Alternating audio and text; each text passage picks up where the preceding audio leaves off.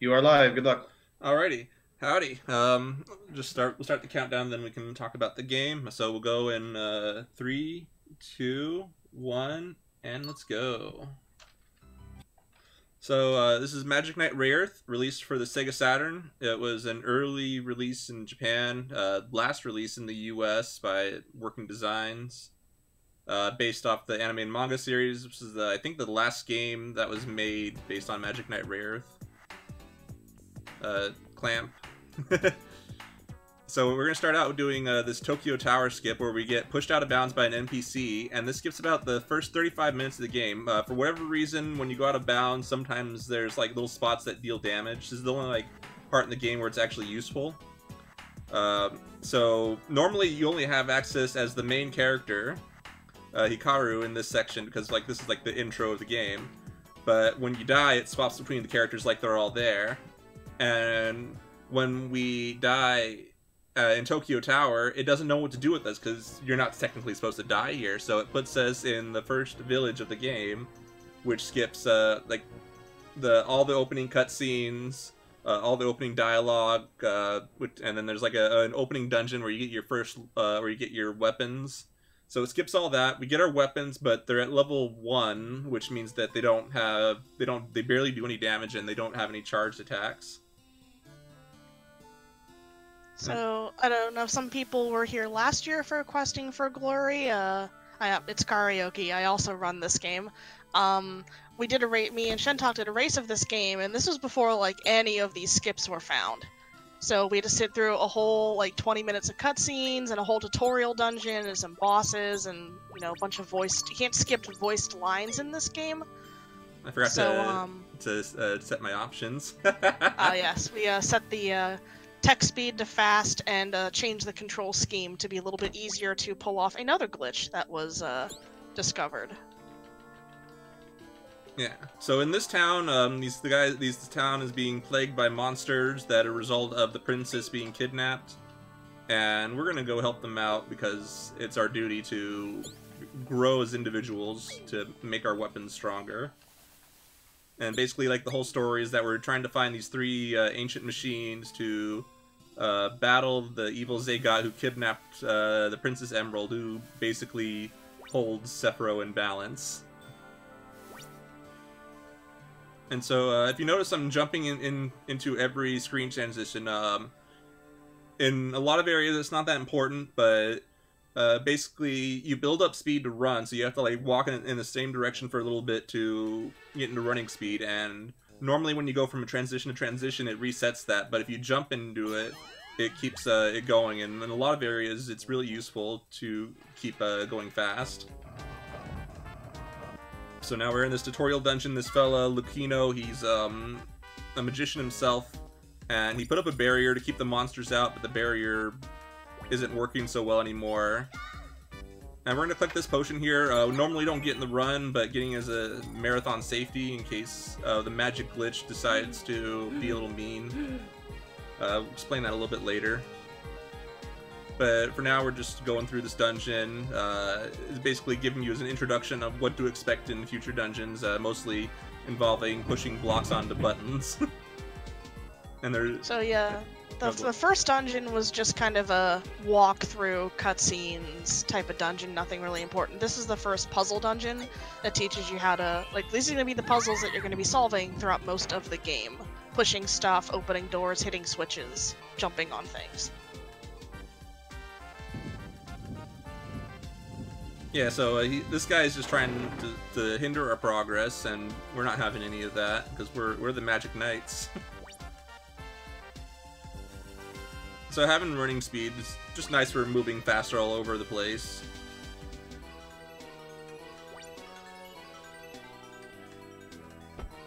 And sometimes these Minotaur Centaur things just like chasing you around. And they're real mean when they do. Yeah, because this is a Working Designs localization, they did buff the speed and power of a lot of the enemies in the game. So a lot of the enemies are going to be moving faster, they're going to have more HP, and they're going to do more damage than in the Japanese version. The upside is that the English version is a lot more stable and a lot quicker overall because they skimped on the voice acting. But they also did a ton of bug fixing for the game to just make it much more stable and playable. Yeah, plus apparently some parts were reprogrammed because source code might have been lost. So, yeah. This game had a troubled release, so to say. Yeah. So they're just gonna jump across this gap here. They expect you to wait for a platform, but you can just jump right across. We're gonna get Fu's level 2 spell, which is her only damaging spell. It's called Green Squall, and it's not particularly useful. It doesn't do much damage, but it's useful for solving a puzzle here. Well, not a puzzle, but like I guess more of a blockade. Whoa.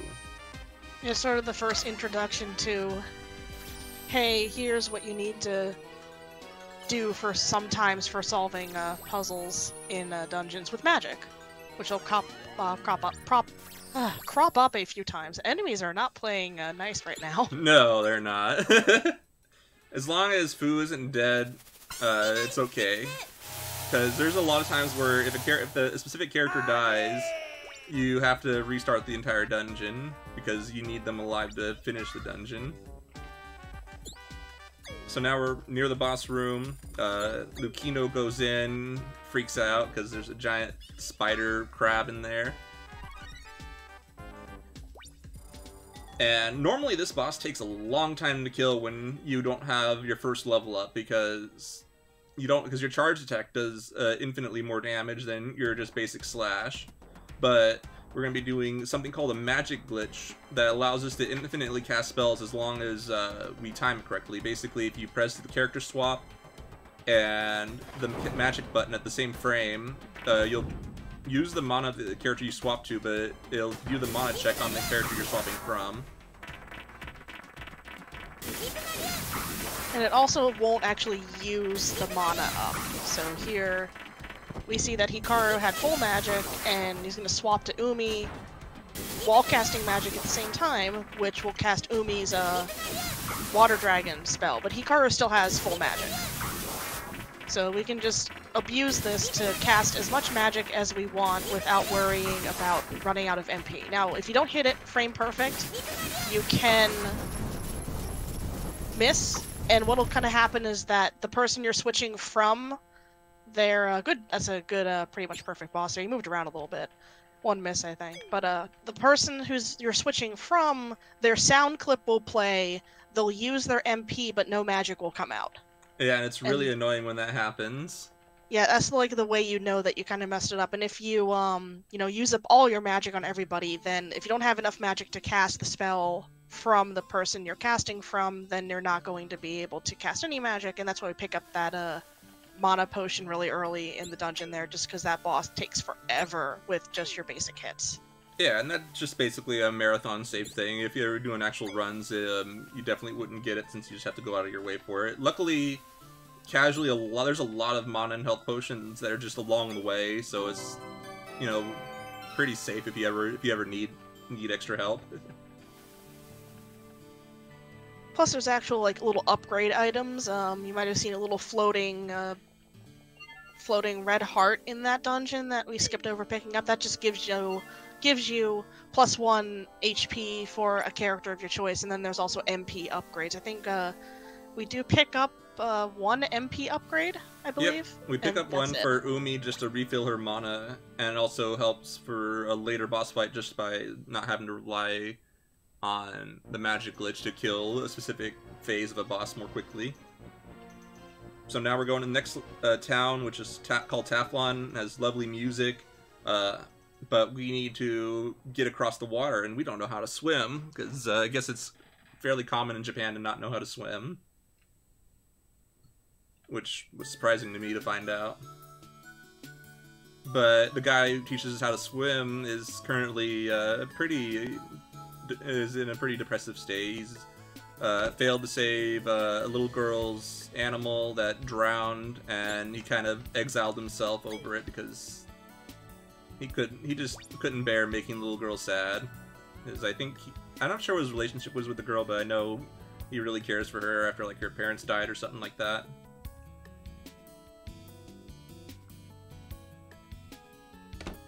But now she has a new pet. It's a little pink dragon thing. So we just talked to these two people. One is to tell us about Caltus, the guy who's going to teach us how to swim, and talk to her. And both of them are just like story-required triggers. Then we go back to Polizu, where we find him hiding, and he'll just tell us to bug off. Yeah, he's not really interested in helping anybody right now for any reason, so... this is the Saturn game, so there's going to be a lot of loading times, and, you know, there's the black screen with some music playing in the background as we wait for everything to load in. Yeah, each loading screen's like 15 seconds, if I recall. So, you definitely don't want to accidentally go somewhere you don't want to if you're running the game. I've done that a few times. Yeah, like hitting the map shortcut button by accident just boots you out to the world map when you're in a town. It's like, oh, okay, I'm gonna wait like a minute or so to like get back to what I was doing, essentially. Yeah.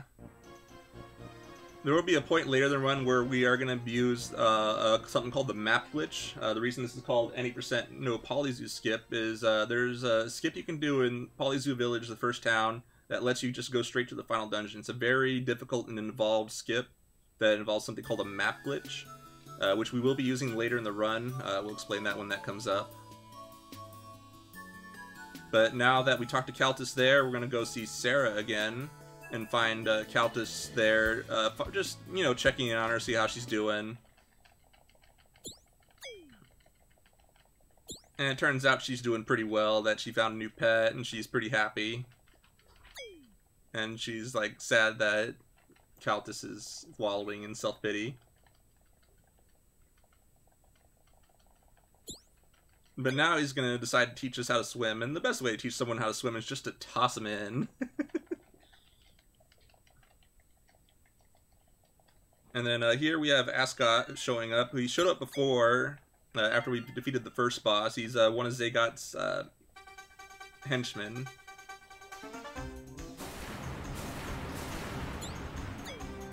And here we're going to get our first bit of voice-acted dialogue on the run. If you play casually, there's a lot of voice acting early on, but it kind of disappears later on.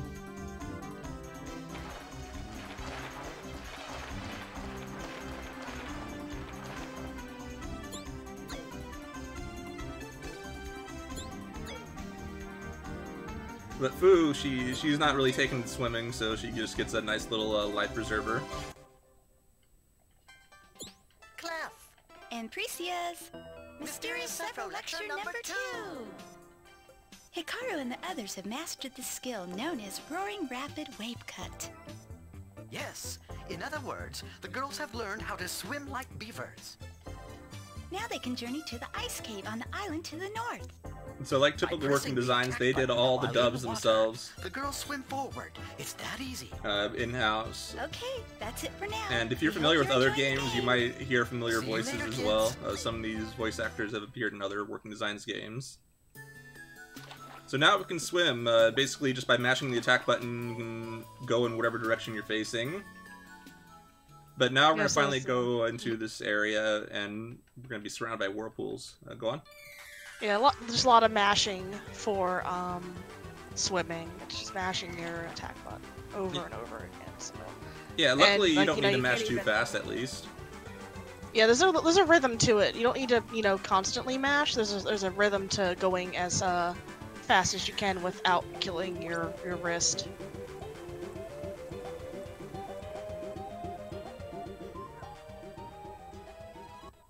Yeah, I mean, I wouldn't run this game if the faster you mash, the faster you go.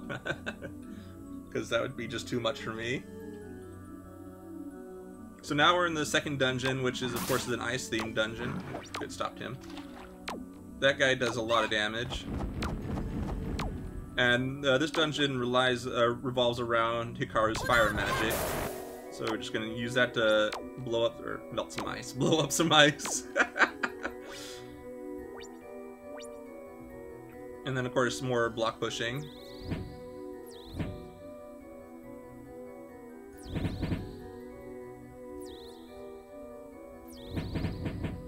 learn Hikaru's second spell here. If you notice below the character portraits that there's a black spot there before they switch to Fu, you see icons because of just how the Tokyo Tower skip works.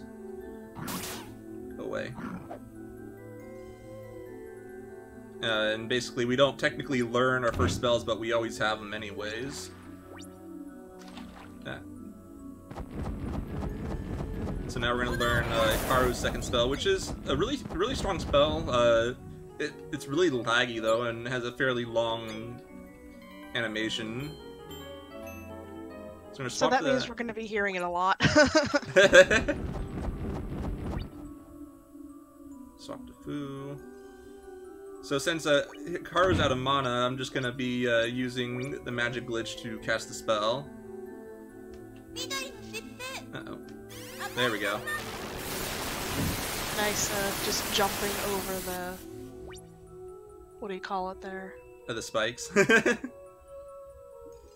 Yeah, you can just mash jump and they don't seem to hurt you. So now we're gonna be using Fu for the rest of the dungeon. Because she's needed to hit that switch. And her magic's just kind of useful since it clears the room, or clears the map, without taking too long.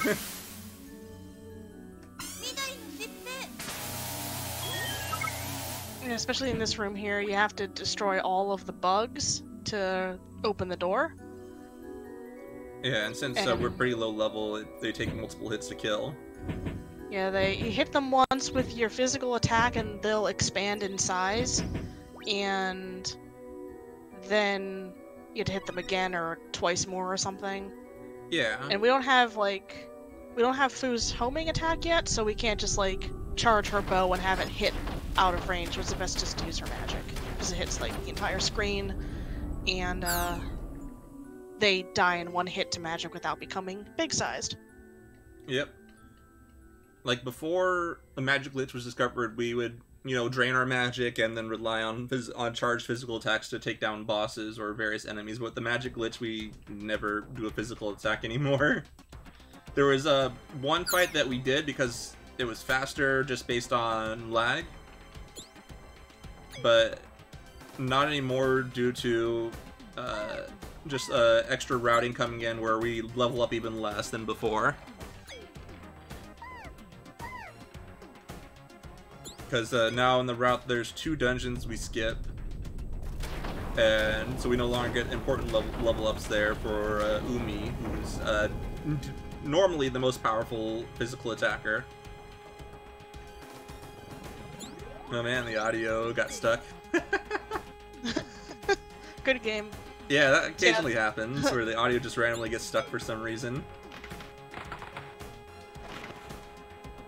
So yeah, the original runs of this game were just pretty much going through the game as fast as possible, doing getting some extra pickups along the way for going into this place called the Rainbow Junction Shop. You get these gems, and when you collect a certain amount of each color of gem, you can get extra items like an escape item to escape from dungeons, and one that restores your MP when you stand still. But 1, standing still is slow, so we dropped that, and 2, the only time we need to escape from a dungeon, we can just run into enemies and knock ourselves out and get warped and have no penalties that way.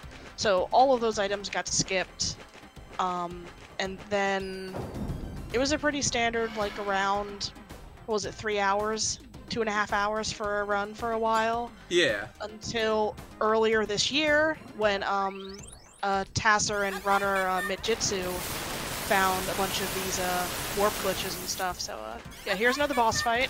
We're gonna cheese it, or Shentok's gonna cheese it, and I'm not playing, just by casting Red Thunder over and over and over again. The magic does damage no matter where he is on the screen, and he's and the spell lasts long enough so that his invulnerability frames are gone by the time the spell is done, so we can just cast it again right away. The way we used to fight him is we'd lure him over to the right, and he would just kind of land and fly and land and fly, and not actually really attack us. He was trying to land on us. And just like that, he's dead. Yeah, he turns red and he's supposed to like move faster and stuff like that, but he doesn't do anything just because we're hitting him with magic and the stun lasts long enough that he doesn't move or anything. Yeah, and I was like luring him over to the right. Basically, there's a like the entire right side of the screen is basically a safe spot where the boss can't hit you at all. So this fight's pretty trivial once you figure that out. But this boss is also unique in that you can continuously cast even when the fight is over and he's dead, because you just keep casting magic as it takes a few moments before he actually dies. So now Sarah's sad that her new pet Jiminy is dead, but now we get our first ancient machine for Umi named Saris, and it's just like a giant water dragon, but it's also a giant robot. Like Gundam style. We'll be seeing those giant robots that come in important later. This is the first machine we get. We won't be seeing the next one for a relatively long time. The game kind of goes into its own little thing for a little bit here when it comes to the plot, I believe. You can kind of tell because there's a lot less animated cutscenes for a short time now. There's like a couple, I think when you meet Rafarga there's one, and then there's like nothing for a long time, and it's a little shorter now just because we skip a bunch of stuff in the middle. A failure. Yeah. No, but wait! So this is like the first time we get introduced to the villains in the run. Normally they have like a big introduction at the beginning of the game, but since we skip all that, this is the first time we actually see them. Yeah, so there's that one lady in the crystal over there. Like we don't even know, we totally skipped her getting crystallized. That's Alcyone. Oh wow, yes, Alcyone. I was gonna call her Nehelenia, but that's a Sailor Moon evil lady. Same thing. They're both magical They girls. look the same. They look the same. Yeah, so yeah, she attacked us and failed, and they got angry and encased her in crystal. So we skipped like all of that. Yep. So now the whirlpools are gone, we can go on to the next town, which is a village covered in snow due to a volcano eruption that occurred. And that's basically the only reason we're going there, because we were told early on by another fella that we don't see for a long time, named Clef, that we have to go look in the sea, sky, and volcanoes for our ancient machine. So we're going to the volcano here, because that's the only clue we have. We've seen Clef. He's the guy in the mirror. Oh, that's right. Yeah, he's the guy in the mirror. I forgot about that. He's the guy that teaches us our magic. Basically, he gets turned to stone, and the only way to free him is to kill Zagot.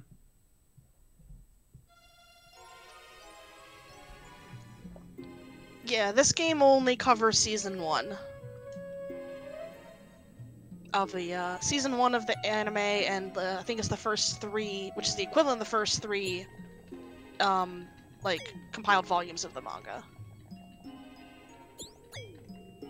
So here I switched to Fu only because in this cutscene she gets placed closest to where we want to be next. There's only like 2 cutscenes like that in the game, and both of them you need to be Fu for it, amusingly enough. So change my magic there. And now we need to go stay at an inn for plot reasons. There's 2 other times we have to do that. Yeah, there's three inns total. Inns, they're literally only for plot. The way you restore HP MP, if you've seen like in the middle of dungeon and then also in towns with these little fountains, you just walk up to them and press the A button and woof, you have everything refilled. Yep. So the pink-haired lady Caldina, her specialty is dancing magic, and she was using that to hypnotize the villagers to mine the volcano to search for the ancient machine before we get to it. Yeah, unfortunately, in quotes, she was only able to brainwash the men of the village because the green-haired guy, Fario, he's a good guy, was playing for the women and distracting them. We're supposed to meet Fario earlier. He helped us in the tutorial dungeon. Fu kind of has a crush on him. That's why she was getting angry that Fario was flirting with other women, even though she's only met him for like 5 minutes. Yeah. And so he's waiting outside where we need to go. He's like, "Hey, let's help each other out." And we just tell him off. He's like, "Nah, you're on your own." And then Fu regrets it. And then we decide to go inside just to tell him we're sorry. And I guess rescue the villagers at the same time. They're fine. We just have to stop Caldina and they'll be fine. So here we're gonna learn. This is like a giant room instead of like a regular dungeon. There's a lot of branching paths, but it's just all one big room. And There's a lot of treasure chests and items, and like you can easily get lost in this dungeon. But the actual way to get to, one, they're heading towards a mirror first to learn a spell, and then two, to the boss. It's actually just a really simple path. Yep, we just have to go to the mirror to learn a puzzle spell, but it's actually going to be our most useful spell for a long time. It does the same damage as Hikaru's level 2 spell, but it has less lag, and it's about a second and a half faster in casting animation. Oh, I was mashing too fast. That's what I'm supposed to do.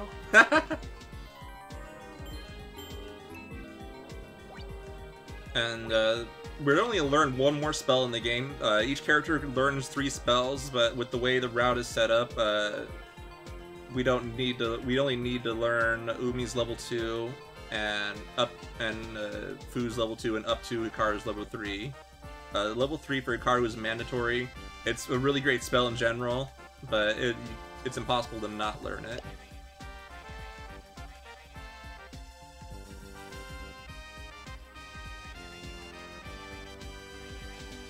So we need to kill this guy.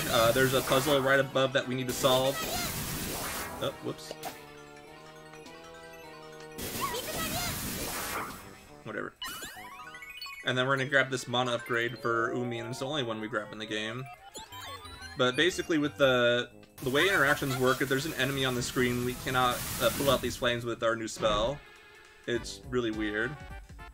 Yeah, the targeting. I guess it's just some sort of priority. Yeah, priority targeting. You do the enemy first instead of the stuff in the background. So now we're going into an interesting boss fight. Basically, we're on a separate platform from the boss, and what you're supposed to do is use Fu to deal damage with her homing arrows, but since she hasn't learned them yet, we have to rely on magic spam. Yeah, Fu is still at level 0 in terms of her level ups. Basically, in the tutorial dungeon, you have these basic weapons that don't have the charge attacks at all, and then you finish the tutorial dungeon and bring back the Escudo, it's called Escudo, or back to Precia. We saw in the little tutorial thing for the swimming. Bring it back to Precia, and that's when you level up your weapons and you can get the charge attacks. But because we skipped the first level by doing the Tokyo Tower glitch, we don't get that level up. And yeah, that's Caldina. She goes down really easily. That boss fight used to be a giant pain because you'd use all your magic. If you had a potion, you could use the potion to do a little extra damage, and you'd still have to do physical attacks. And she has a really annoying surround attack that, if you hit the wrong one, it does damage to you, basically. Yeah, she basically blows up on you.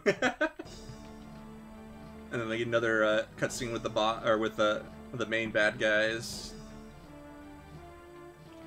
No, apparently you can skip the final spell for Hikaru. It's just, obviously slower. Yeah, I saw that. Basically, Hikaru's final spell, it's really expensive to cast. It costs 10 mana. It seems my little but it kills any boss in 3 casts for whatever reason. It just does an insane amount of damage. It's an I win button. Yeah. Because you get it so close to the end of the game, and it's so expensive, they're like, you can only cast it once, so, do some damage with it, and, maybe twice if you use a potion, but, glitches. Yep. So now when you go talk to the innkeeper again, basically she tells us to talk to Rafarga to be able to maybe he's like says maybe you can break down the wall that's blocking the path to the next town. So basically talk to her. We're gonna just get running speed here.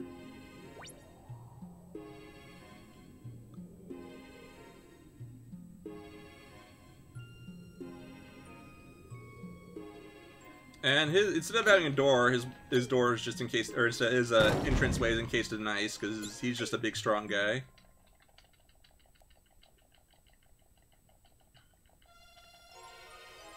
And since he's a nice guy, he's gonna help us out. He's gonna help us. He's gonna teach us how to break down brittle walls.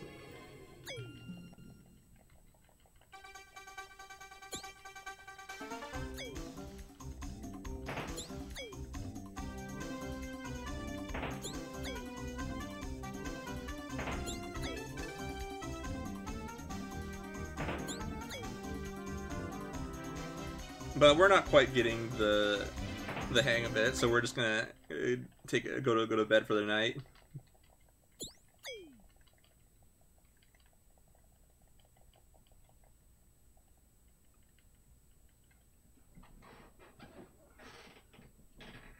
And Hikaru can't sleep, so we're getting up. Find that Farg can't sleep either. We're gonna get his backstory. He used to be, I don't know if he was like the head guard or just a member of like the princess's royal guard. But he's like, after Zagot kidnapped her and there was nothing he could do, he just kind of went into isolation. Because he just couldn't reconcile with the fact that there was nothing he could do to keep the princess safe. But seeing us has reignited his passion of some sort.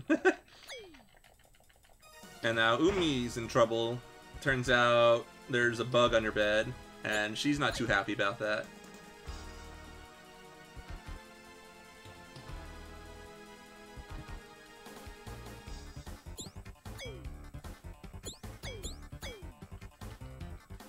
But now we finally learn our pulverizing bash move. And Precia's Mysterious Sephiroth Lecture number 3.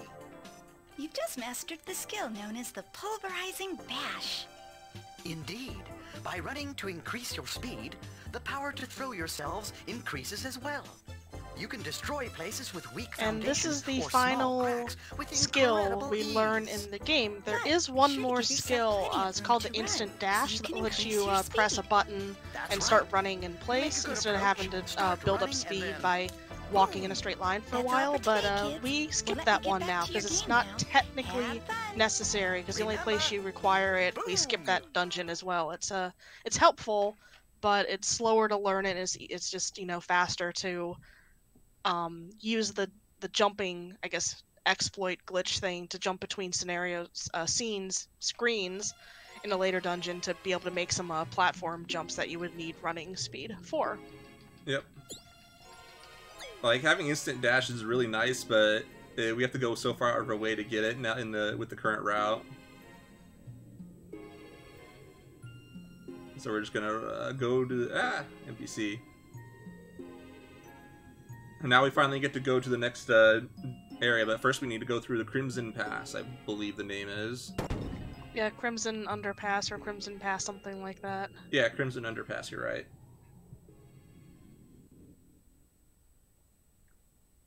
Yeah, I like the boom that Clef does in that last lesson thing, because you can actually hear, if you listen to the audio, you can hear his voice actor like snap his fingers right before he says boom. And they just kept it in because working designs, and it's funny. So there's no boss here, it's just like a halfway dungeon, I guess. Just Filler. it's just as a way to get to the next area. A filler dungeon with some kind of hard-hitting enemies and a lot of kind of tough jumps in some places. Oops. You just want to keep moving as fast as you can and jump at the right time and not fall Yeah. and not get hit and Oh. die and then fall again because what do you call it? I'm good at falling. Spacing because you got Yo. hit in the pit. and we'll play it safe and use Fu's healing magic here. That only heals HP. You can't heal someone who has been knocked out, unfortunately. You have to use a potion for that. Or talk to a fountain.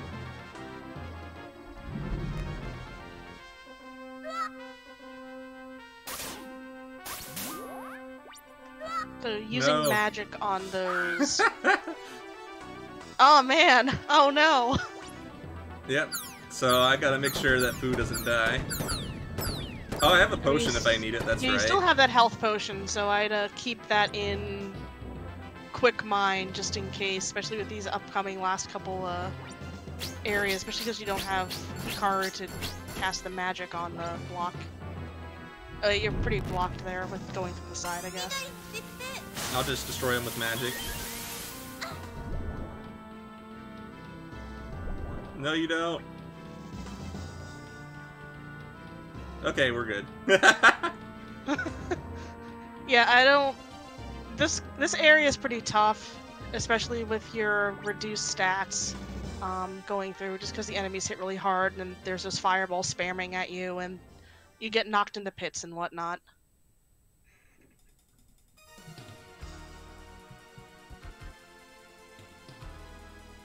But now we're in the next town and it's on fire, so we gotta do something about that. Turns out some kid got kidnapped as well and stuck in this mansion, and we gotta go save the kid. And for whatever reason, the doors are fine, but everything else is destroyed. Yeah, the locked doors, the magically locked doors with the special keys are fine, but everything else is collapsed. This is Final Fantasy VI, right? Yeah. The burning mansion, there's gonna be a mom bomb at the end, something like that. Nah, we got better than mom bomb, we got a fire skull.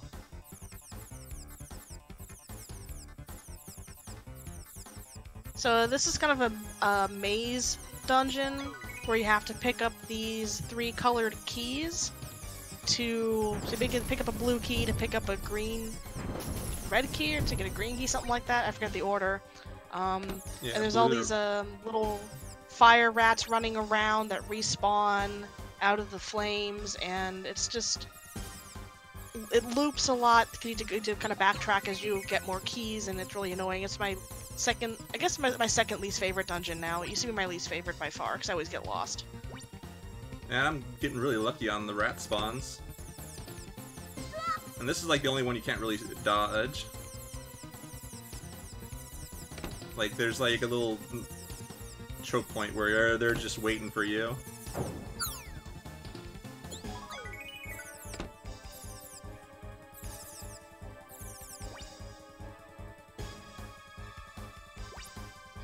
But so far, this is going really well. The mice are being nice. But see, look at that. The wall just breaks down after you open the green door. Wow. This... what the... just get, like, knocked all the way back from that mouse. Oh, you got the damage knockback. I'll talk more about that damage knockback when we get to a later dungeon, because that was kind of a precursor to a glitch that we used to skip a dungeon.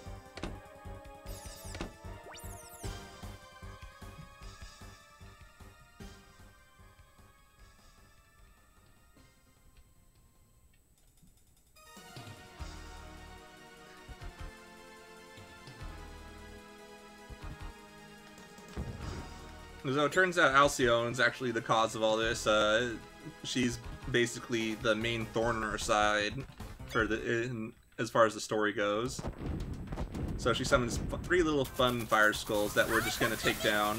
And when you take all 3 down, it turns into 1 super skull, which dies really quickly to Umi's magic. And this is the only point in the game where the element of your magic actually matters. I don't know if I'd call it element, because like magic technically doesn't have an element, I guess.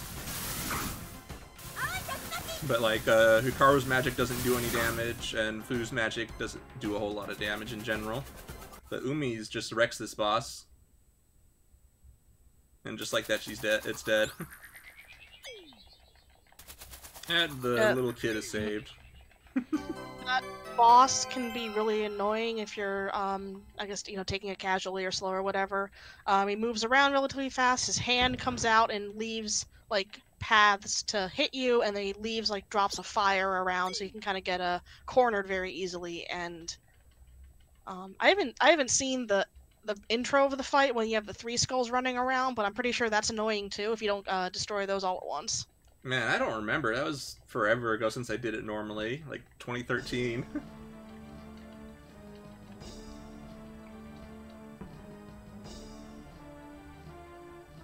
It seems as if Alcyone has been denied success once more. She not only So yeah, we have departed clairvoyance without into your what permission, Zagot but and lost his to those company 3 are in your doing. name. It is nothing short of a complete disgrace, my lord. I take full responsibility for her escape and her actions. I am prepared. So we to see a little bit of more of a Nova here, and he's a pretty loyal guy. But unnecessary for now, we know. He used to be Just continue Emerald's to guardian monitor her beast, but activities. was As you given wish, human my form lord. and serves Zagot now. Yeah, he's as loyal as a dog, you might say.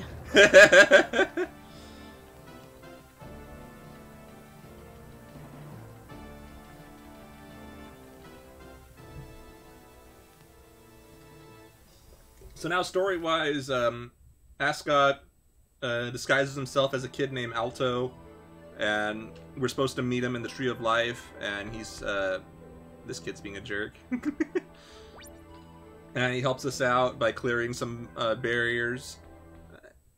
And after the Tree of Life, he's supposed to help us clear another story barrier that sends us into another dungeon that's hidden behind a waterfall. But we're going to be doing something called a map glitch to skip that story barrier and just go straight to the next town. Yeah, we're supposed to go into the hospital in this town and find out that, oh, they need medicine because all the people are getting sick, and we're supposed to go to the Tree of Life and find that we can't get into the Tree of Life because there's vines blocking the entrance, and we can't get enough space to do our pulverizing bash to run. Even though you can totally get to that point with run speed, I don't know, it's kind of silly. But, and then we have to come back and learn the instant dash and then go back and do the dungeon, which is pretty long because it's a giant tree, and there's a boss.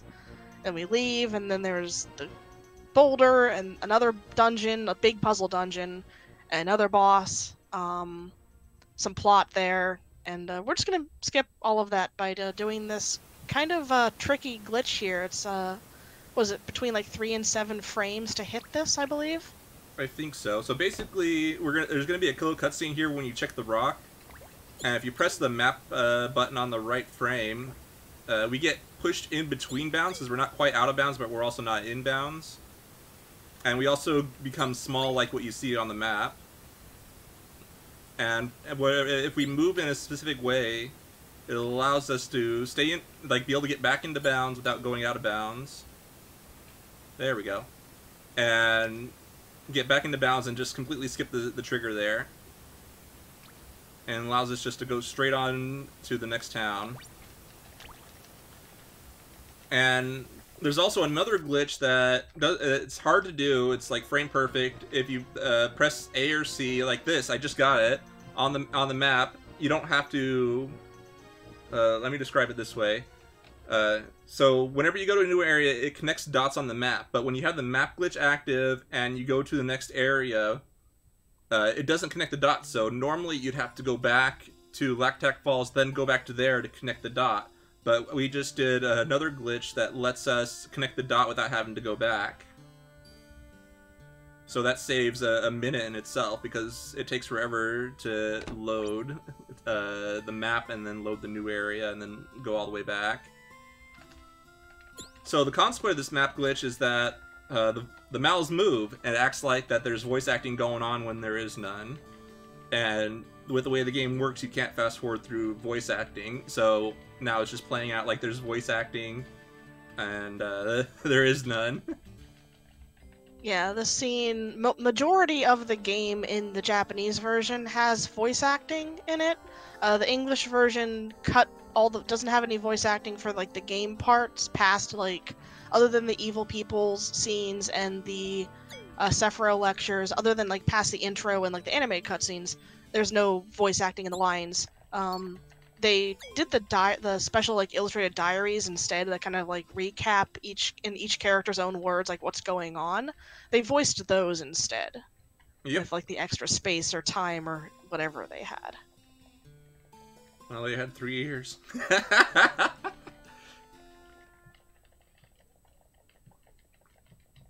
So basically here, there's a giant beast that's just walking around, not exactly terrorizing the village, but it's causing earthquakes because of its immense size.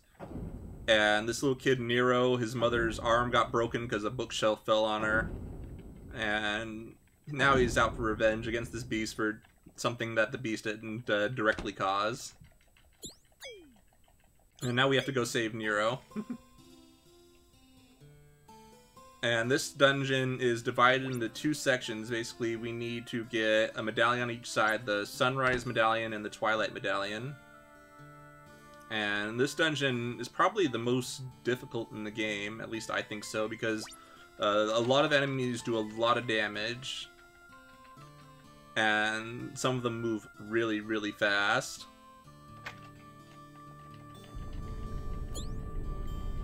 And so this is this little island here is our nexus in between the 2 points of the dungeon, and we're gonna do death warps at the end of each dungeon after we get the amulet. Because when you die in this game, you just go back to the start of the dungeon. All your progress is fine.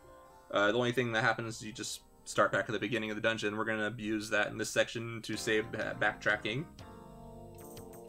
because these dungeons are literal mazes.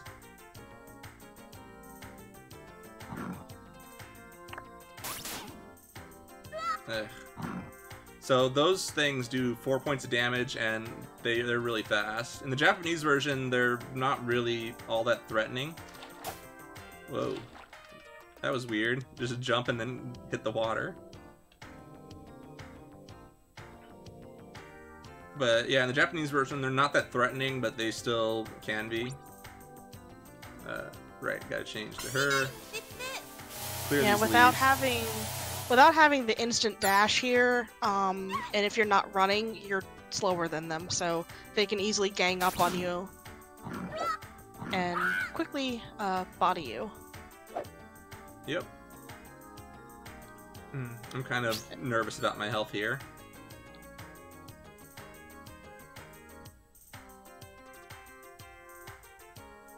Worst case, I can heal. You still have that potion, too. Yeah, well, I don't want to revive Hikaru if I can help it. True, yeah. But if it's down to, you know, you're at the entrance of the cave and Fu has 1 HP and there's a Chimera behind you, then... Yeah, luckily I'm pretty okay. Yeah, once on this side, once you get past that last Chimera, the rest of this side is really no problem, because the moths move really slow. Yep. And those are the last, like, tough enemies here. And you don't want to bounce along walls, because then you just lose your momentum. So yeah, got the Sunrise Medallion, and then the other side has the Twilight Medallion. We're gonna go back to those moths that we saw before, since these guys here only do 1 damage, and they're kind of annoying in how they do their damage.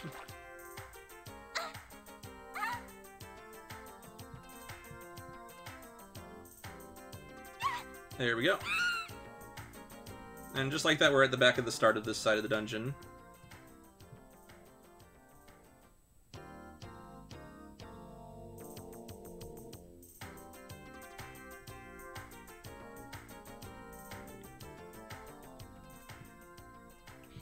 Yeah, there's a talk in chat about how expensive this game is. Yes, it is quite expensive.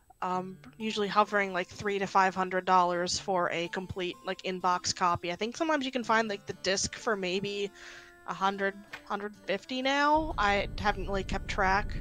I think Racket Boy just updated their Saturn price guide for some of the rarest games, and this is like the 3rd most expensive US game or something, 3rd or 4th.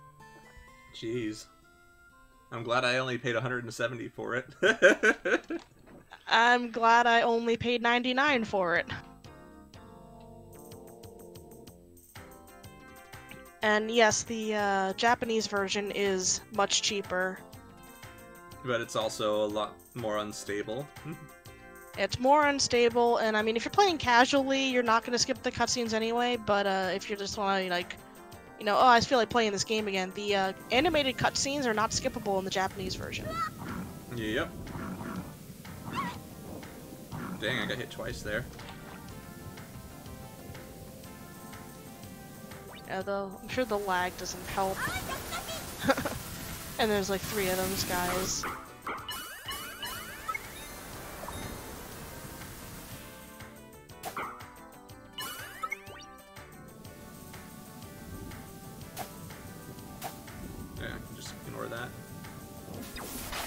Yeah, there's a mana potion in that chest that we used to get for... You can still get it, I mean, for safety. But, we used to have to get it for a boss coming up. Let's see, And, these giant trees...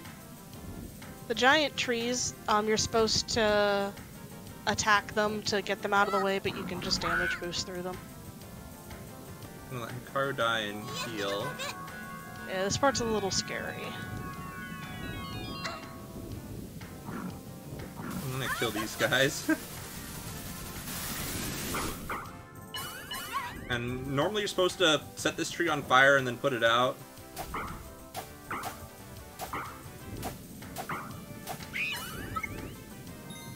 Ah, that was a weird sound. Just like made like a weird scream when I hit it.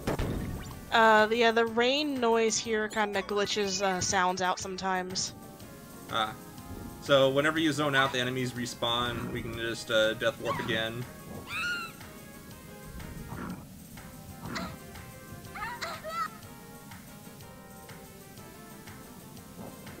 And now that we have both medallions, we can go engage the boss.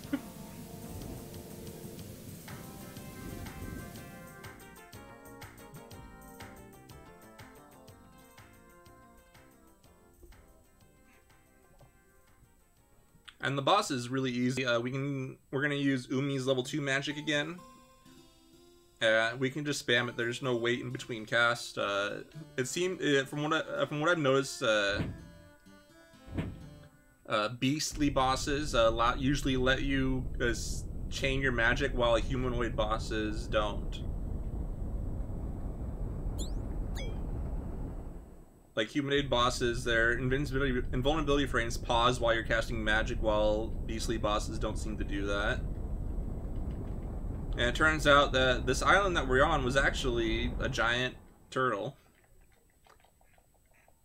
And it's been causing these earthquakes, and all it's been trying to do is shake off the growth on it.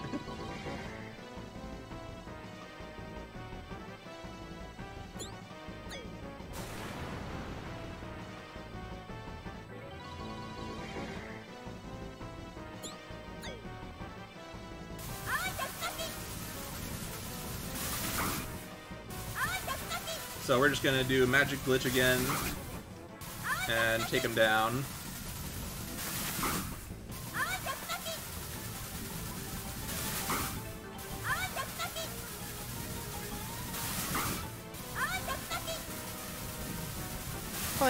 Doing this normally, you'd have to be dodging his head moving around, and he'll lunge at you and bite. And if you go down to the bottom, his tail is also moving around that can hit you.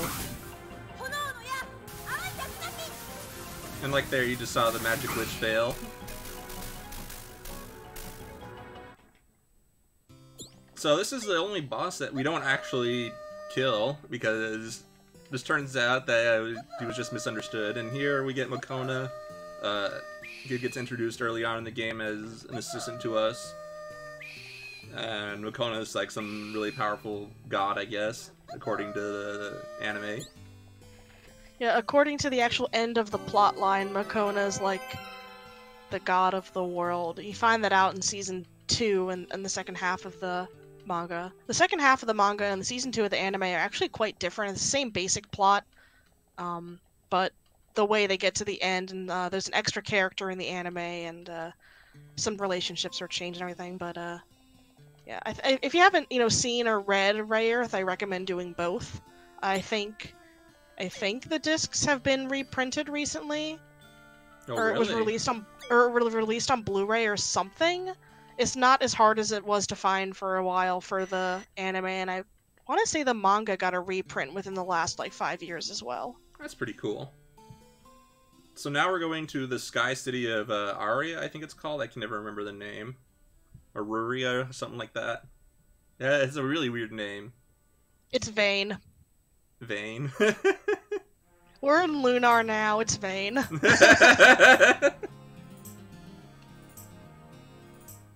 So here, we need to go talk to the mayor of the village because we want to go to the Heaven's Labyrinth to get the next ancient machine, but the mayor has locked the gate, so we want to go appeal to him to see if he'll let us in. But he's like, no way, Jose. Oh my god, that kid just beelined for the stairs. So that kid, like, likes... What's the word I'm looking for? He likes blocking your way to the stairs. And you have to wait for him to move. Sometimes he'll just get stuck in there for a little bit. So the mayor, being a nice guy, just calls his guard and escorts us out.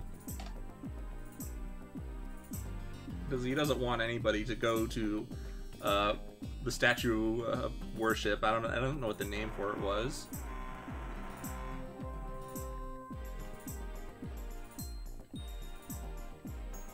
It's just their goddess or whatever. Oh man, look at that kid. He's in the way. Oh, he's just gonna be spinning and spinning. Look at him go. Oh, there we go. So now we're gonna go stay at the Plot Inn because we're gonna see, like, maybe he'll cool off his head and help us out tomorrow.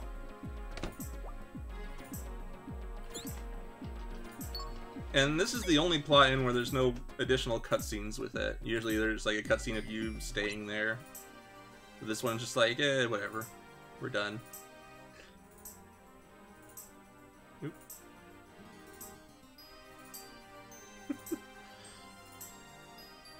Oh man, thanks for the cheerleading, Kirby.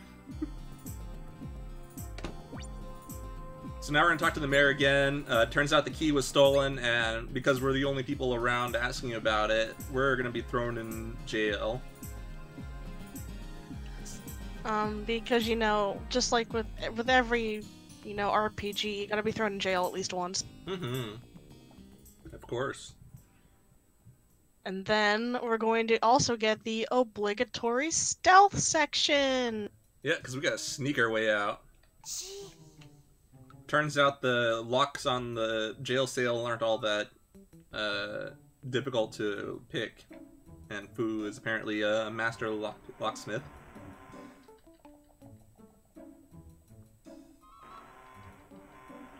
Yep, this game is the only officially translated Rayearth game out of the 4 or 5 Rayearth games that came out for various systems. The Super Nintendo RPG has a fan translation. The one of them on the Game Gear got a fan translation recently. There's another one on the Game Gear that's a Princess Maker game. That one is still untranslated. Oh yeah, there's one on the Sega Pico as well. That's an educational game. Oh man, that's like kind of awesome. Yeah. And it's really cheap too, because Sega Pico games are dirt cheap in Japan. So these guards have very narrow line of sight. We just have to wait for them to pass around. If you bump into them, you'll get caught.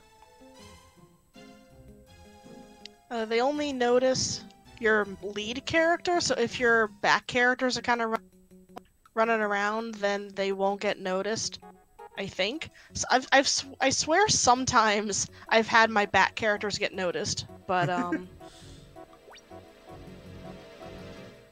that could just be bad luck with the vision being weird. Yeah. So now we gotta wait for this guy. He has like longer viewing range than any other guard and can see through, not see through a wall, but you can see through like those pillars there. And we're gonna try to sneak past him just so we're not waiting on his cycle. Awesome. And if we're quick enough, which we are, we can wait for that. We can skip the cycle on that guard and just go straight through the end. Oh wow, you just go right to the corner. Yep. Because if you run into corners, you don't get the animation where you're pushing against the wall, so you can keep your speed without having to rebuild it. But also, you're just like running right behind that guy. It's like I'm very tense during this whole section. Oh, I am too. Like I've actually like bumped into him by accident. The controls in this game are actually pretty slippery, especially when you got running speed. So it's very easy to overshoot where you're trying to stop. So, oh yeah, this game also has a unique thing where each character can give their own opinion when you examine items.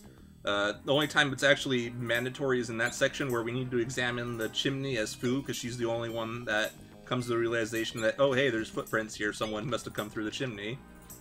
She has glasses, therefore she sees the best. Yep, and there we have Fario. He's covered in soot because he climbed through the chimney, we found his flute. Turns out he's being mind-controlled by Alcyone. Was Hikaru standing on top of Umi there? Maybe I wasn't paying attention. I think when you moved away from Fario automatically, I think Umi was still like pushed like in her running state, and Hikaru was just kind of standing on top of her sprite. It's awesome. So now we're just scouting out the entrance to see whoever stole the key, if they're going to use it, because Rafarga's like, hey, why don't you just do that? I'm sure the culprit will come to the scene of the crime. And, you know, he's right. It makes sense. And voila, we have Fario here with the mystery woman who is just Alcyone wearing a cloak. Or I guess it's more of like, I don't know, a scarf and a cloak. I don't know. So here in the next dungeon, we're going to be skipping the entirety of the dungeon. There's like a little wrong warp we can do in the first room, where if we jump into it while running in a certain way, it'll load an area near the end of the dungeon without actually loading the map for it. So we're going to build up running speed. Normally we would just do instant dash, but since we don't have that, we have to build it up ourselves. And first try, nice. So now like everything's like really messed up here, but because of that, we're now at the end of the dungeon. Yeah, so it loads in like the top level, the top layer of sprites and the stuff that you can interact with, and the collision of one of the last rooms in the dungeon, and also for some reason loads the exits as well, but keeps the rest of the map as the middle layer, I guess you would call it, is that first room. So there was an earlier glitch, that whole knockback glitch found by Mitjitsu, where you could like get knocked back in a later room of the dungeon and skip part of it and kind of have the same effect, but then this was found, which is a lot faster and easier because the knockback glitch is a lot less reliable to do. Yeah, but it also skips getting Fu's final spell, which is like a floating spell to let you float over obstacles and gaps. And here, a bunch of cutscenes. Fario attacks us and his mind control gets broken. But it turns out Rafarga's under mind control by Zagat, which is a far more sinister and powerful mind control. And Rafarga fights it, but by fighting it, he walks off the edge of the cliff and falls into oblivion, but he's fine. So this boss... As long as you don't see the body, it's fine. Yep. So this boss fight is unique. Normally this boss fight is very luck-heavy, but we can stand in a very specific... not very specific, a general position, and the boss will just constantly spin around in circles. And we can just magic it down. It's very strange. Normally this boss like goes all over the map, it darts, it does a lot of annoying stuff. And it counts as a monster, so, or beast or whatever, so he can cast magic and his invulnerability frames will still go. So we're just gonna cast Water Tornado over and over again, and he's just gonna spin around in circles and not do anything. Oh yeah, Rafarga just respawned at the start of the dungeon. This is just called Magic Knight Rayearth for Sega Saturn. I think it's just called that in Japanese as well, but obviously it's Mahokishi Rayearth in Japanese, Japanese title. Yep. No subtitle or anything. And just like that, the boss is dead. The magic glitch is pretty easy to do. It's just pressing the character swap button and the magic button on the same frame. We changed the control scheme so that the character swap button's on Y and Z instead of L and R. And it just allows me to press both C and Z with my thumb instead of having to try to synchronize my index finger and my thumb, which is harder.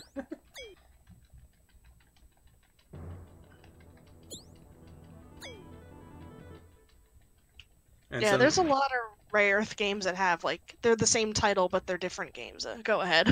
yeah, so now we get our second machine. I think his name is Wyndham. Yeah. Yeah, Wyndham. And that one's for Fu. So now we get another villain cutscene. Get some quality voice acting from Zagat and Nova. His will was much stronger than we had anticipated. How do you wish to address this situation, dear lord? Equip your armor and go, Nova. I pray you do not fail. I shall do exactly as you desire, my liege.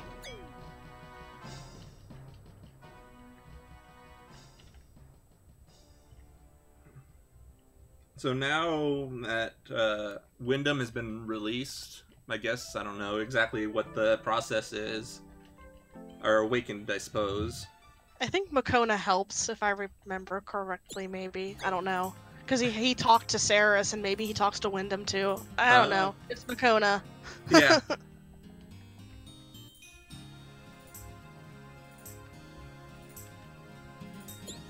And now, because Wyndham is gone, there's a sky elevator from some guy's house in the woods to the statue of the goddess.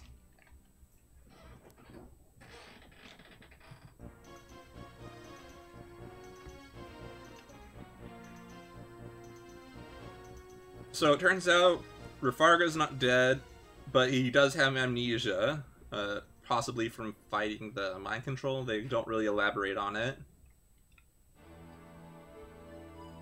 And we're gonna go find him and find that some old guy's been looking after him.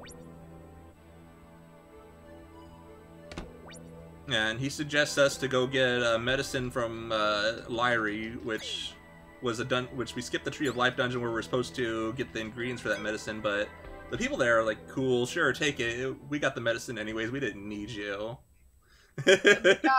Only because the guy who's supposed to teach you the running dash that, like, in the plot, we tell everybody that, oh, this guy got the medicine. He helped everybody, because he tried to and he got knocked out by Alcyone. Basically, we just say that he did it. Yep. We're just gonna say that he did it, even though we totally did all the work, even though we just kind of left him to do whatever. It's really lucky that this flag gets tripped, that we don't have to, like, it's not like we come back here and, oh, you have to do the dungeon. It's good that the flag gets kind of overwritten and we can just talk to the nurse and she goes in with her, oh, you need some medicine line, instead of going, oh, we need medicine from the tree and we don't have any leaves left line. Yep. It's wonderful. So she walks off, gets the medicine, and she's like, oh, hey, you're the one that got it, right? You're like, yeah, sure, wink wink. We helped you out so fast, we never even met before. So now we go back to the Whispering Woods again, give Rafarga the medicine, and then he walks off with a splitting headache. There we go. I almost forgot the inputs there for a second. Because you can hold the input to go the direction you want to go, so you can go basically on the first possible frame.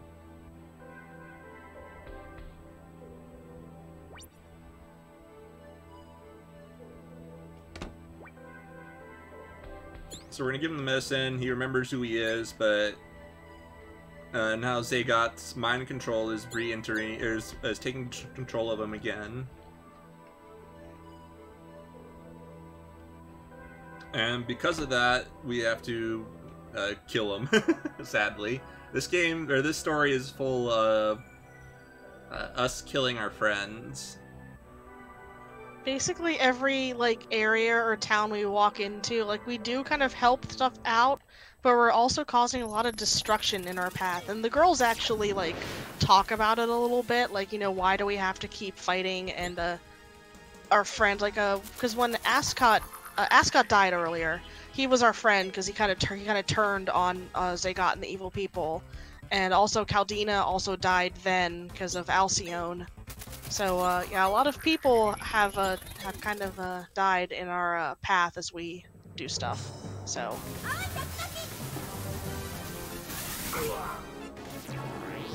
So, Rafarga is a pretty easy fight. He only has 2 attacks. He has a slashing attack and a magic attack. But for the magic attack, we have to wait for him to cast it before he's vulnerable. Because at the beginning of his cast, he's invulnerable when he's casting it. Not ideal for him to cast magic, but he seems to favor that sometimes. And I guess at least it means he stands still, and when we cast magic when he's casting his spell, it does mean that like our magic kind of overrides it, and we'll get rid of all those particles that are flying around. So we don't have to like run away from them and dodge them and stuff. Okay, and then he turns red, and while he's doing that, he's also invulnerable. Ooh.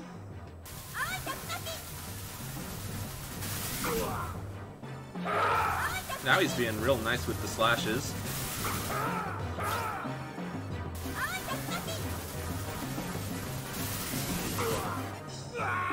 Alright, that wasn't so bad.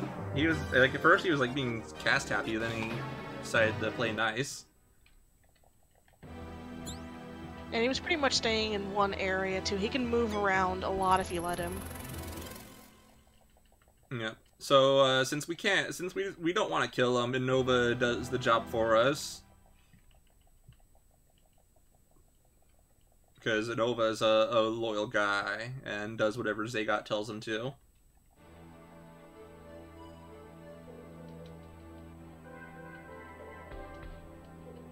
So, we spend some time, dig a grave, and bury the guy.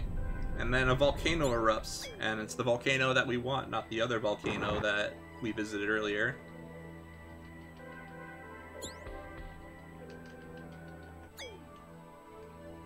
So now we go back to the first town we went in, which is now ravaged by the eruption of the volcano. But because of that, it opens the path to the volcano area that wasn't available before.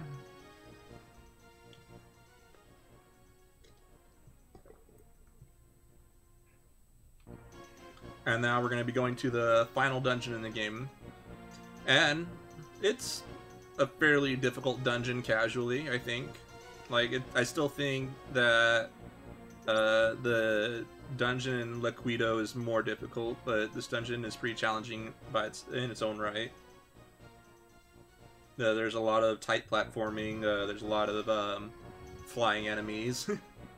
Yeah, this one's more of a tough dungeon because of, like, getting through it platform-wise, while the lake dungeon is the enemies are the tough part of that one.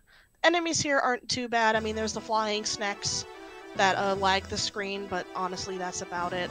They don't take, like, a bunch of hits or anything to get knocked out. It's more the platforming, because you want to hit the cycles, and there's a couple hard-to-jump ones if you haven't kept running speed. Yeah.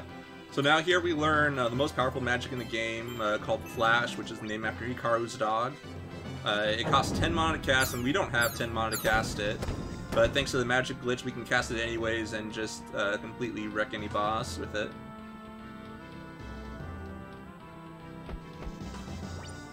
Okay, good. I made the jump.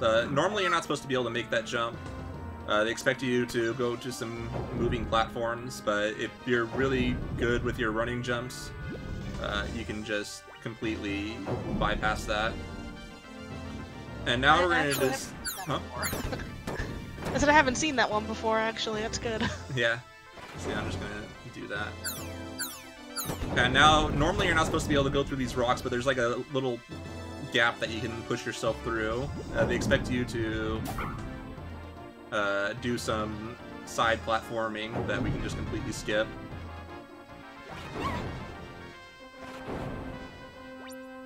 Okay, good.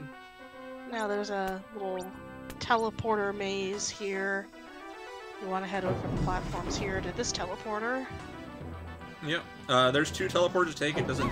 Dang, I missed the platform. I missed the cycle. I was just a little bit slow, I guess. So, like, there's, like, a quick cycle you can get if you're fast enough. It's tough. That's the hardest, one of the hardest jumps in this dungeon is right there. You can just barely make it when you don't have run speed. And if you do have run speed, then oh, that one's hard too. And now there's a snake. Yeah, I'm gonna And kill now... that. Oh, whoa.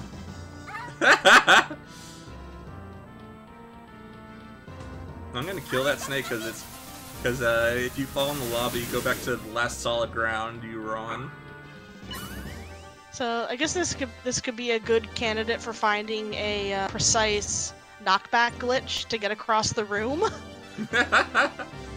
I don't think it'd be possible because like, the knockback glitch only moves you like upright, and the path you want is like directly in front of you. Like I said, precise, very precise. But we're all good now. There's no more things to worry about, and there's a thingy to heal us. Yeah, that's basically the last tough part of the dungeon, and it's not much more dungeon after this. Yeah.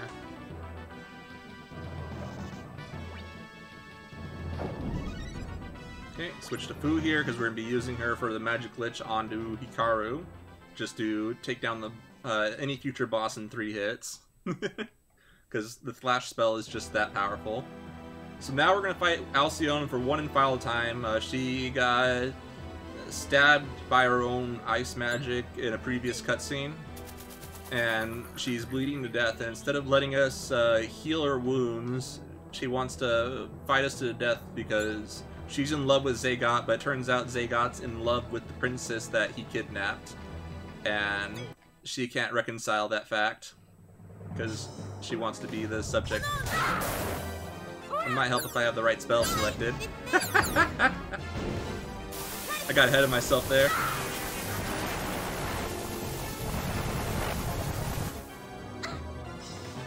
Dang.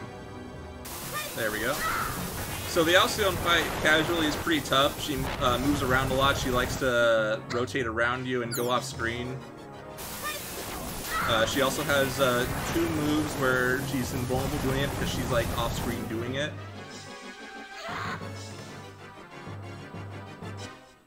And she's been nice in that fight. She didn't do any of her off screen moves. She stayed on the screen most of the time. But I did forget to change Hikaru's spell, which really caught me off guard. Yeah, I saw a little fire arrow go out, but that's okay. And Alcyone's, we tried to save her. We were like, hey, let's heal you. And she's like, no, I want to die. So everyone's angsting about everyone dying, but hey, our final machine's here. Yep, now we got a final machine, the namesake Rayearth. And Makona comes in, lets us communicate with our stony friend Clef.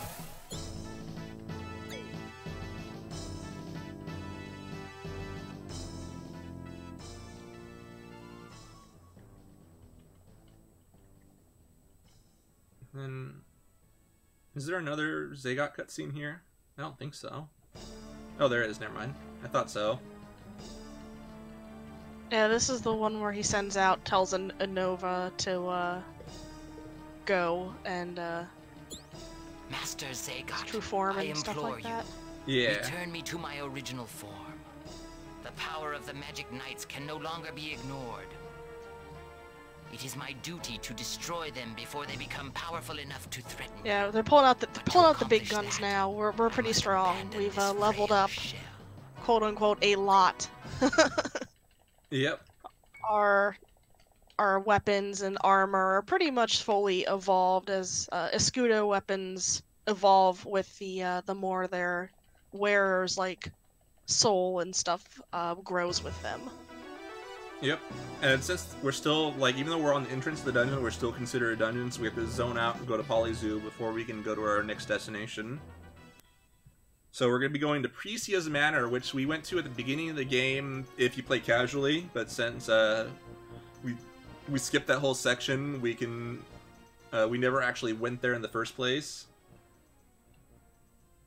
And there's actually a little visual glitch there that we'll be seeing. Basically, when you first enter Precia's Manor, Makona's there in the chair, just like with the chair turned around so you can't see who it is. And since we never got that cutscene in the first place, Makona's still sitting in the chair despite Precia also being in the room.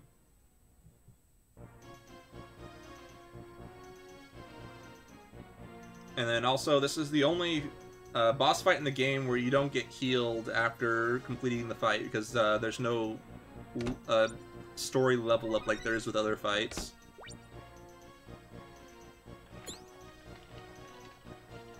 So normally, if you play casually, that chair is turned around and empty, but that never triggered. This is another lucky like flag that happens, that luckily Precia is standing here and you can talk to her and she'll do the final like opening cutscenes here to open the back of her thing. It's not like if she wasn't here and Makona's there and then you get like caught into the prologue and, you know, mess things up. So yeah, it's good that certain flags do overwrite other ones, or else a lot of these glitches would be completely useless. I mean, I wouldn't mind getting caught in the prologues. It still skips the first, you know, like 20 minutes of cutscenes. Yeah, but it'd be kind of funny going through the prologue, the tutorial dungeon, when you're already like leveled up and everything, and bringing back the Escudo when you've already been having Escudo weapons and stuff like that. It's just a free level up. Yeah, we would get our final level up. So here we we're would back still be at missing one, but we're back at where we first entered Sephiroth from Tokyo. And the clef here was turned to stone by Alcyone early on in the game. But even though Alcyone's dead, the spell still persists because she called on Zagat's magic to turn clef to stone. So now... yeah, it's like a power-up. Yeah, so now Innova is back into his beastly form. And we gotta deal with him.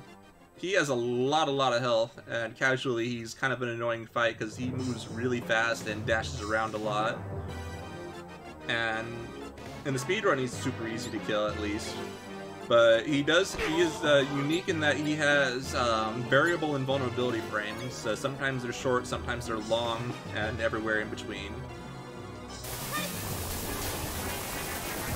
So this fight can vary a little bit. So Fario knocks off his horn so we can actually damage him, and he doesn't even really have a horn in the sprite. So, and then he's gonna lure him up to the top so he doesn't move around as much, and then it's just waiting for his invulnerability frames to wear off so we can magic glitch flash. Apparently he like, you hit him with you hit him and you drop his HP under a certain amount, and he supposedly like heals back up to full, but it doesn't matter because we just flash him down. Whoops.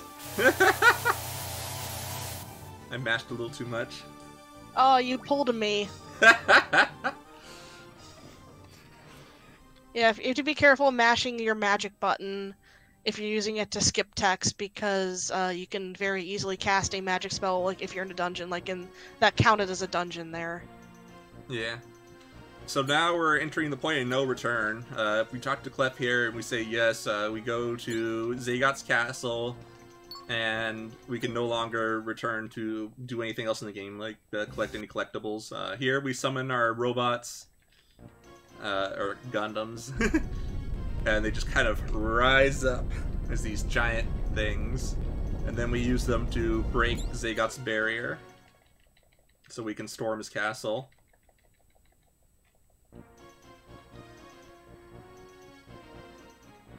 It turns out that Zagat's castle is actually Emerald's castle. He just kind of took over and redecorated a bit. Yeah, made everything purple. Also, our girls are in their like final armor. Here, Fu's glasses disappear. I don't know. We don't know. We don't know. But that's just a thing in the plot that her glasses disappear. But she can still see fine. It's like she got magical contacts or something. Yeah. There's no category that doesn't skip the cutscenes. I mean, you can do it for fun sometimes. The Japanese version, that's the category. yeah. Japanese version cannot skip the cutscenes. Then you get the actual like original acting and this like exactly because they just ripped these cutscenes from the anime basically. So here's Zegat. We're gonna fight him now. We're just gonna hit Flash and win. He has, I think it's 3 different magic spells. He's got these balls that come out and have things attached to them. He's invulnerable while teleporting, and also when starting to cast a spell when he's like got a white outline. He has a lightning spell that he can cast, and he has this meteor spell that covers the entire screen. Yep. So, but wait, he's not dead yet. He's gonna summon his own giant robot. And this fight's pretty interesting. Singular attacks, Hikaru's the strongest, but Fu has a weird thing where she can land multiple hits at the same time because her arrow attack is like 5 arrows.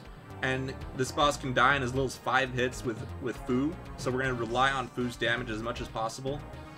Just to kill him much more quickly. For some reason, first of all, now we're playing a shmup. This isn't just an action RPG, this is a shmup. And for some reason, each of Fu's arrows does the points of damage versus just like, oh, he got hit. He did a damage. So Eternal Spiral, that's the name of the robot, has 3 attacks, well, like 4 attacks, I guess. He's got the charge attack, he's got the sword swipe, dang. He's got bees. I just got sword swiped. Yeah, and he does a lot of damage, and yeah, Fu's down, so we're gonna rely on Hikaru now. So he's got the charge, he's got the sword swipe, he's got the bees, and I think that's it, actually. Okay, I gotta watch out for those sword swipes because they hurt. And the lower health he gets, the more sword swipes he'll start doing in a row. No, the more bees he does. The more it's either one. I've seen him just stand there and do like 3, like he's like I can tell he's low on health, and he just starts doing like a bunch of sword swipes. Yeah, the bees. Oh my god, he's shoot just lasers spamming the and bees. and the bees go everywhere, and you're trying to hit the bees because they got lasers, and he's sword swiping it. And yeah, he's can be very annoying. Yep. So he's gonna do it again, and the 3rd time. Also, he has invulnerability frames until he attacks. And sometimes he can attack multiple times. Yeah, so you can't get in without risking getting hit. You don't have to destroy the shield on his arm. It does, like, tank hits. It's not, like, his main HP thing. And his collision is, like, on his body, and then when his, like, sword is active, that counts as, like, a damage box as well, a hurt box as well. There we go. He was being kind after everyone else died.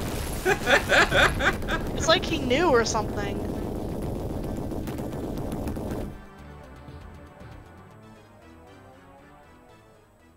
But I'm glad that I didn't have to restart the fight, at least. Although it would have been nice to do it with Fu. So now Zegat is dead once and for all, but our fight's not over yet. Yeah, we're gonna go save the princess now. Yep. And by save, I mean, kill the princess. Yeah, as it turns out, the princess was also in love with Zegat, and because her magic is so powerful and she's currently distraught over Zegat's death, that if we don't kill her, she'll destroy the world. Because the most powerful magic in Sephiroth is the power of your feelings, and Emerald is known as like the pillar of Sephiroth, so she's supposed to like pray and keep the world safe, and she kind of got distracted by falling in love with her closest her priest priest Zegat. So she summoned the magic. She summoned us here for us to kill her, and she's not gonna go down without a fight. Nope. But this is also like one of the easier fights in the game once you understand it. Basically, she has 4 attacks. And she cycles through them in the same pattern every single time. But as we are not powerful enough to defeat her, so we have to become, what's that one where the robots fuse together? Voltron. Voltron. Yes, we have to become Voltron and take down the princess. And yeah, Makona basically, there's the cutscene here, Makona basically helps us become Voltron and merge into one super giant robot that is strong enough, all her powers combined, to defeat Emerald's robot.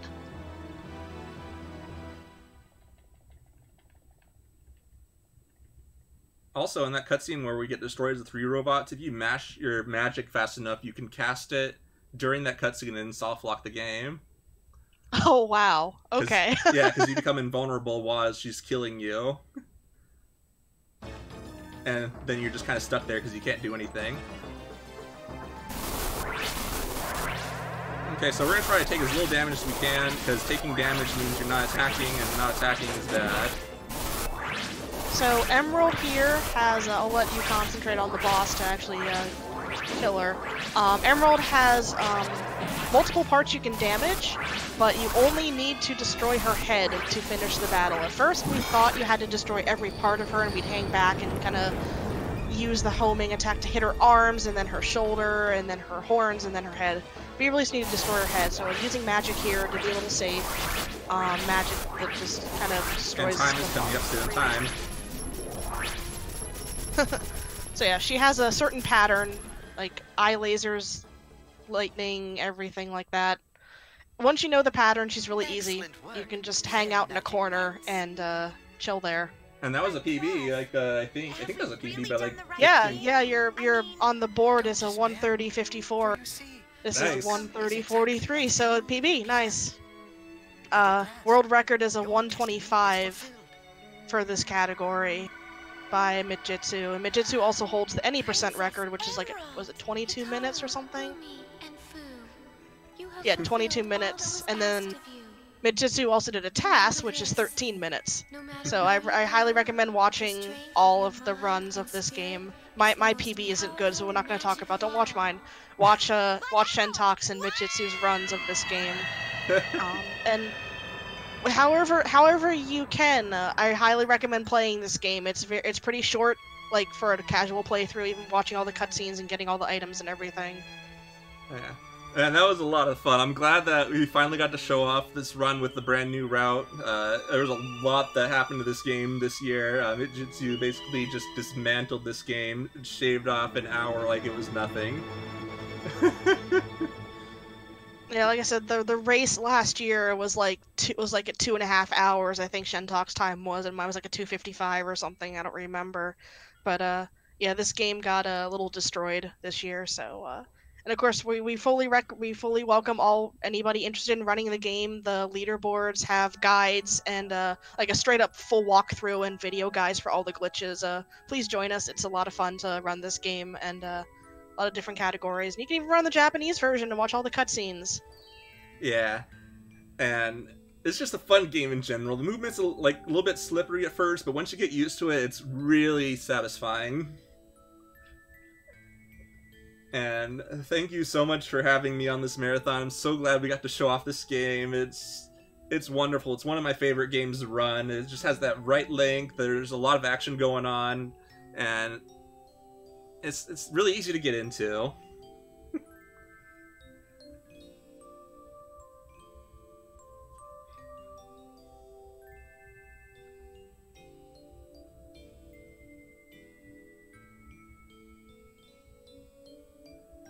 Yeah, if we can show the credits like to the end, there's a little special, like a very special thanks section that I enjoyed. That thanks some very special things.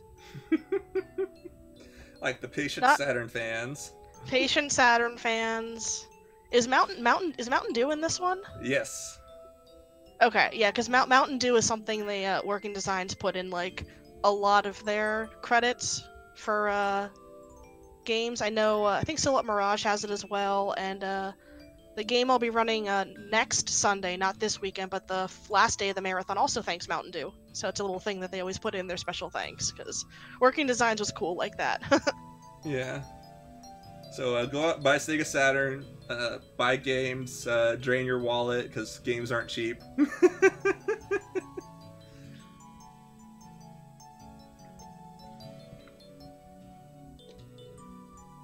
But this was like the last game ever released in the US on the Saturn, and it was definitely one of the earlier ones in the in the Japan. So there's a big gap between when it came out in Japan and when it came out in the US, just because the source code was partially lost. And also, the head of head of Sega of America at the time did not like 2D games, and kind of blocked releasing them if possible. So. Yeah.